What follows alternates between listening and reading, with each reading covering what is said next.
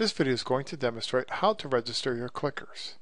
Your first step is to make sure your hub is plugged in.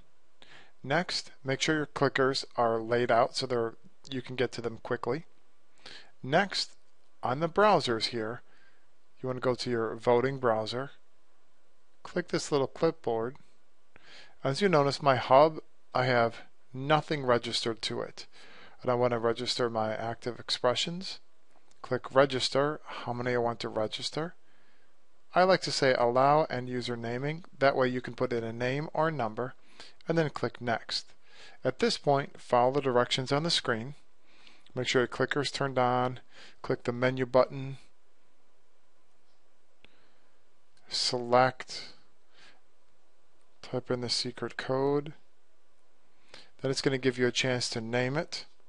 So I'll name my clicker. I click send on my clicker, and as you notice, it'll go from 0 to 1 devices registered. And that was how to register your clickers.